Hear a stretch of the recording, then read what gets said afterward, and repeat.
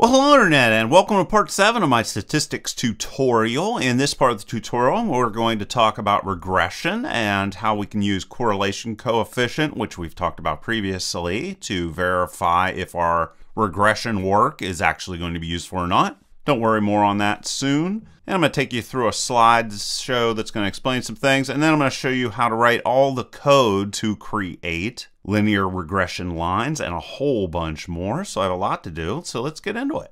Okay, so basically regression analysis is used to examine the relationship between two or more variables. It's extremely important, especially in regards to data science and machine learning, because it allows you to take a ton, literally an unlimited number of samples, and then chart out averages and dramatically simplify your results. And you're going to use it to determine which factors matter the most and which factors can be ignored. Now, the dependent variable is what you want to better understand, while the independent variable is what does or doesn't affect your dependent variable. So for example, if I had a movie theater and we wanted to improve customer satisfaction would be the dependent variable. And while the independent variables that would affect it may be things like sound quality, picture quality, seat comfort, the quality of the food, or the overall price. And what you can see here is a regression scatter plot. And well, this is a regression line, and this is a scatter plot of different samples on the XY axis. And you can see this is just a linear equation, just like any other linear equation.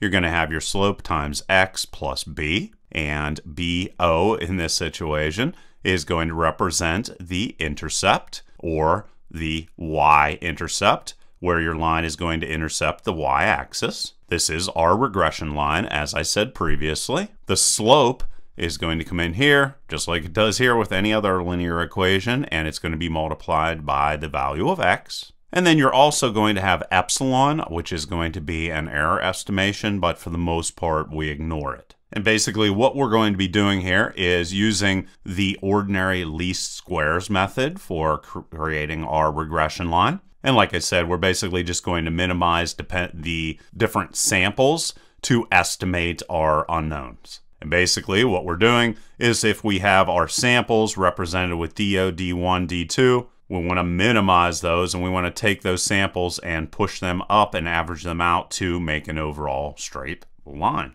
Now, to calculate B1, which is going to be our slope, what we're going to do is take the sum of all the values of x minus all the mean of x multiplied by y minus the mean of y for all values of y. And then we're going to find the product of those two values and then divide by the sum of x minus x bar squared. And of course, x bar is going to be the same as the mean of all the x values. And then once you find B1, of course, you can come in and find the y-intercept from that just by using one value of x and one value of y with your known slope, which you just calculated here. Don't worry, I'm going to show you all the code for doing all this. Okay, so here is a very specific example on how you could calculate a linear regression line. And I'm using an example here where we are going to have temperatures and sales per month. And my hypothesis, or my null hypothesis, is as temperatures rise across the course of the year, that my sales are going to increase in kind. So what I need to do is get all my values of x as well as y, and I'm going to go and find the means for both of those. So for x bar, it's 61, and for y bar, the mean is 400. Then if I go and get the total sum by parsing in each individual value of x minus the mean and each value of y minus the mean of y, I get a total value of 3,199. I can then go and do the same for the denominator and get a value of 19,064. Now with both of those values, I can come in and calculate my slope at 5.958. If I plug in 5.958 over here, I get my y-intercept is 35.56. And you can see then what I did was I went in, put in the linear regression line. The values of x are going to be exactly the same. However, the values of y are going to be generated with that linear equation, and you can see all those new values here. But how do we find out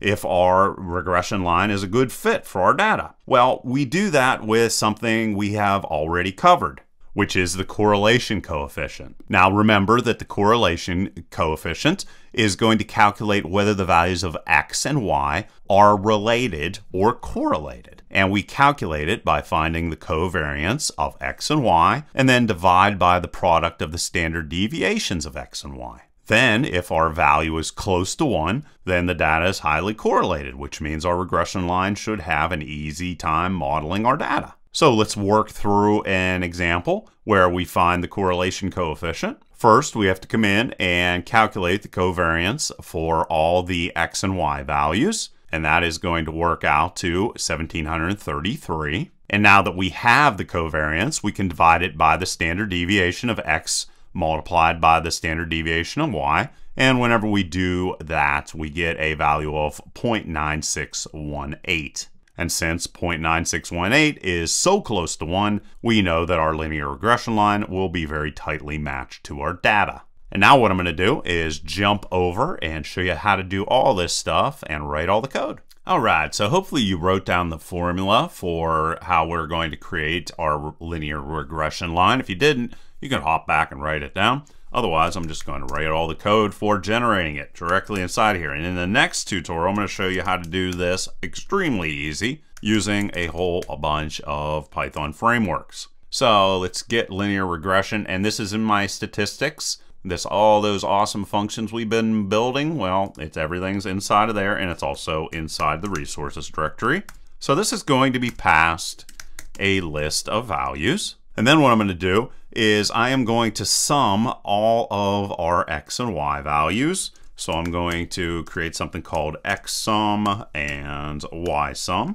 And here I'll show you what values are going to be passed in. Might make more sense. Okay, so I'm going to have temp sales day list. So what I did was inside of this gigantic list, I have for January, the average temperature is 37, and the number of sales is 292. And for February, I have an average temperature of 40 degrees, and the number of sales was 228, and so forth and so on. So I have all of that data for each of the month, and this is a multi-dimensional list. Then what I'm going to do is I'm going to use this list down here that just has the average temperatures and the total number of sales in separate lists, and I'll use it to calculate the correlation coefficient to see if everything's going to work. So you see we're going to get a whole bunch of days passed inside of here in a multi-dimensional list over in this function. Okay, so I think you see what's going on here. So what I'm going to do now is I'm going to say for I in range and get the total length for our list that was passed inside of here. And then after that, I'm going to say for j in range, and I'm going to do the same thing for the multi-dimensional part of our list. And there we are. And then I'm going to go and get sum up all these values. So all the x's and all the y's. And to do this, I just say args and I and j, and I want to get the first value out. That's where the x is, so there's that.